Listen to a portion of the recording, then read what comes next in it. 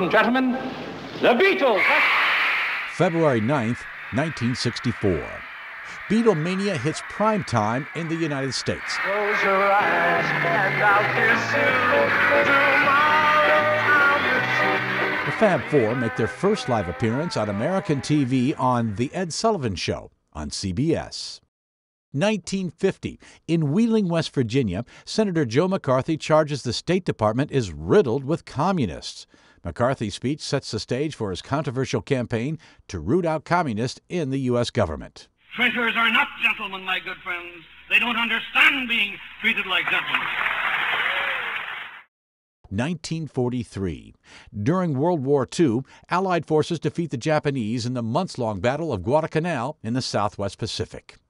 1984. The Soviet Union's leader, Yuri Andropov, dies in Moscow at the age of 69. Andropov spent less than 15 months in power after succeeding Leonid Brezhnev in the Kremlin. And 1944. Alice Walker, author of The Color Purple and other novels about African-American culture, is born in Georgia. Today in History, February 9th. Tim McGuire, The Associated Press.